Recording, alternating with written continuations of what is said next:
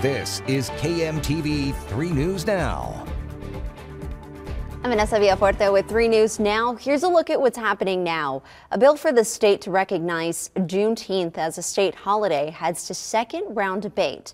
State Senator Justin Wayne introduced the bill. It would have replaced the existing Arbor Day state holiday, but under an amendment added to it, Arbor Day would be kept as a state holiday.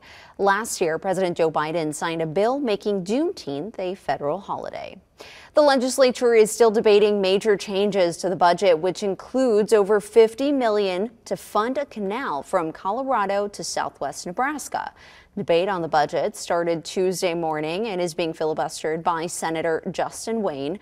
And Wayne is pushing a major revitalization project for North and South Omaha. While that would be funded by federal tax dollars, that's not included in the budget. He says he wants to pass the entire budget, including the federal money, all at once. Wayne is seeking $450 million of the over $1 billion the legislature can spend, and the Appropriations Committee decided to spend $150 million.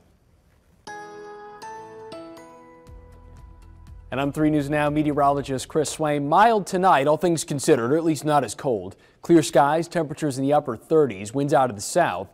A warm start leads to a warm afternoon. Back to the mid 70s, really feeling spring-like. The wind to thank for the warm-up, but that is the cost of warmer temperatures. Over the next 3 days, which includes St. Patrick's Day on Thursday, temperatures dip back into the mid 50s. Cloud cover and some rain to blame for that as we get into the upper 50s on Friday.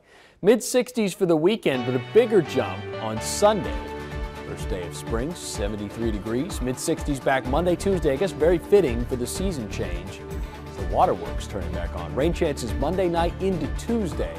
Keep an eye on it.